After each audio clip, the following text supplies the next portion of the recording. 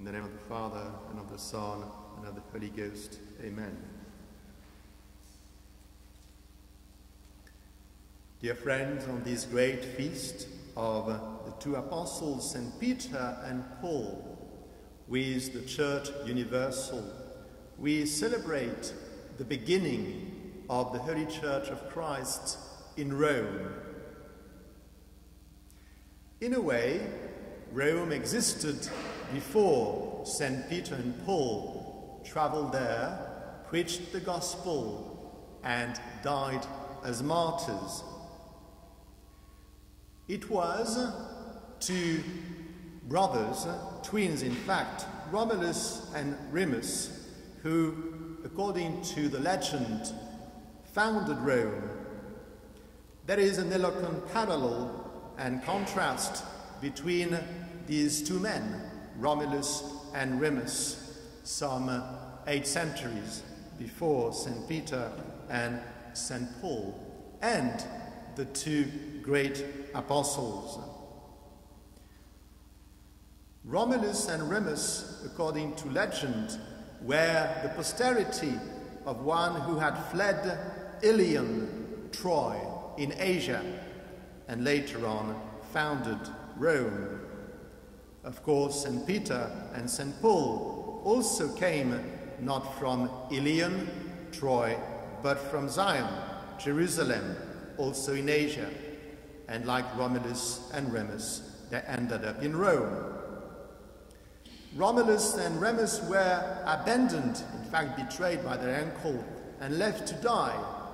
And to survive, they drank milk from a she-wolf. St. Peter and St. Paul drank the precious blood of the Lamb instead. Finally, when they disagreed, Romulus killed his twin brother Remus. When they disagreed, St. Paul reproached St. Peter, but then submitted and acknowledged the primacy of the head of the apostles. Dear friends, what a wonder and a cause for thanksgiving to realize that it has pleased God to save us, not only through a spiritual doctrine, not only through his example in the Holy Gospels, but, and with all these important things, to make them available to us through an institution, through a visible society, founded in a particular place, that is in Jerusalem, on the day of Pentecost, and rooted from the first generation of apostles at what was the very center of power and influence, the capital of the Roman Empire, Rome. We have no idea what it meant at the time, that single word, Rome. It was the climax of power, civilization, wealth. To be in Rome was something very desirable. To become a Roman citizen was also something very much sought after. I like to imagine that day when St. Peter and later St. Paul arrived in Rome. It was unnoticed. Certainly the first converts to Christianity, who perhaps were already there, having traveled from Jerusalem or other places, would have known that the fisherman was coming. But it was not yet tolerated as a religion. It was in fact persecuted, and soon in a bloody manner. And therefore the apostles arrived in quiet. St. Paul as a prisoner, asking to stand before the emperor for his life, and St. Peter as a clandestine. We can picture St.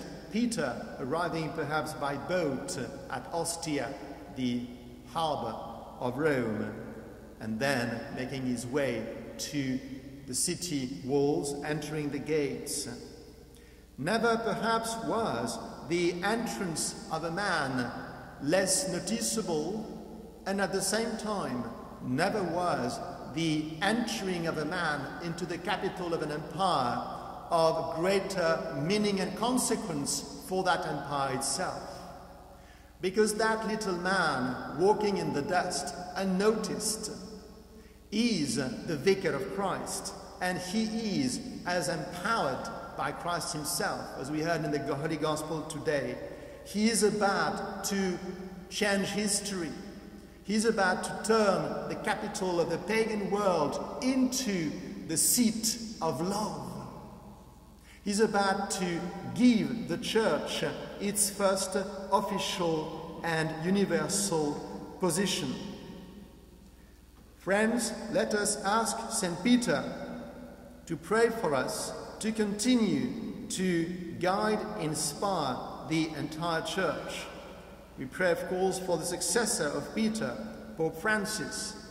We pray for all of us in times of distress and sometimes of great difficulty, that we might remember the assurance given by our blessed Lord to St. Peter in the very act of entrusting him with the keys of the church, keys of the kingdom. The gates of hell shall not prevail over the church of Christ.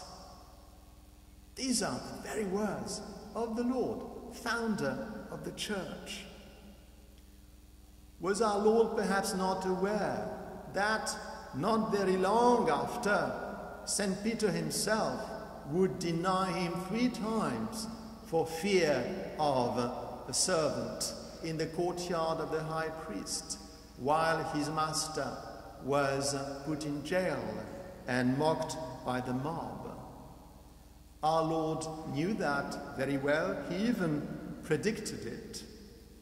But, as our Lord assured, he would bestow his own grace and power upon St. Peter and his successor, that he should remain faithful and continue to act in the person of Christ as his vicar. Friends, the church is not essentially a human institution, it is a divine one. The head of the church is Christ himself, and the Pope is only the visible head.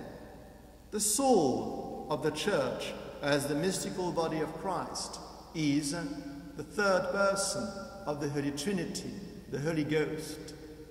The weapons of the church, the empire of love, are the 7 sacraments instituted by Christ himself and whose power derive immediately from him. Friends, therefore, when we see the weaknesses, the flaws, even in our shepherds, even sometimes at the highest level, because not every pope is beatified or canonized. Friends, let us not lose hope. Let us listen to the words of Christ, and through an act of faith, of hope, of charity, let us reiterate our trust and belonging to the only church founded by the Lord Jesus, that governed by Peter and his successor, and the bishops and clergy in explicit union with them. On this day, which is also the patronal feast of the priestly fraternity of St. Peter, I would like to express our gratitude to God for the ministry, the work that has been accomplished in nearly 33 years.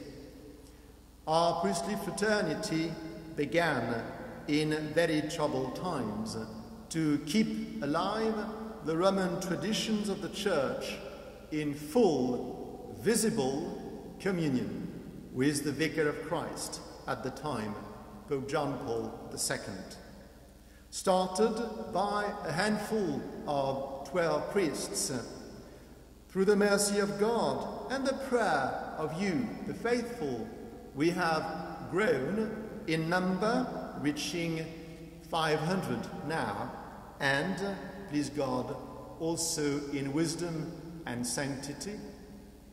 We have been able to give the sacraments to countless people on several continents, and this always according to these Roman traditions which we cherish. I thank you for your prayers and support. I'm also speaking to you who are praying with us through live Mass. I know that here in the pews and abroad there are many members of the Confraternity of St. Peter, our international prayer network for vocations. There are over 7,000 of them in the world. Your prayers are essential to help us be always more faithful to the mission entrusted to us by God through the Pope, through the Church. Let us, dear friends, pray also for many priestly vocations. It is a joy to have with me in the sanctuary here at St. Mary's, as I speak, 3 young men who have been called by God on the way to the altar to become priests, please God. Let us pray for many more. As we know, our country, which used to be Catholic, is no more. Which used to be Christian, is no more. The main concern of our fathers, the bishops, is to close down churches without losing too much money.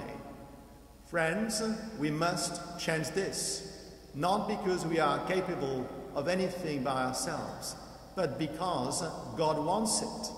We must convert the land, bring it back to Christ and our Blessed Lady, to bring it back fully to Peter.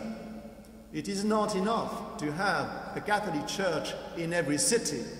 What we want is every church in the land to be Catholic, to be under Peter. What we want is every soul not yet acknowledged with Christ, not yet following the Blessed Lord and the Church, to discover the gospel, to say yes to love, yes to the Lord, yes to Our Lady, and to become not only Christian, but Catholic, not only Catholic, but Roman Catholic. This is what God wants. This is why He founded the Church. This is why He sent the 2 columns of the Church, St. Peter and Paul, to conquer, through their sacrifice, the pagan empire of Rome. Friends, armed with such powerful witnesses, supported by their intercession, let us fear nothing, only our lukewarmness. Let us be strong, let us pray and sacrifice, so that, in God's own time, but certainly with our help and dedication, the whole world will be embraced into the true empire of love, the Holy Roman Catholic Church. St. Peter and Paul pray for us. In the name of the Father, and of the Son, and of the Holy Ghost. Amen. May I remind members of the Confraternity of St. Peter that there is today a plenary indulgence to be gained at the usual conditions. Thank you.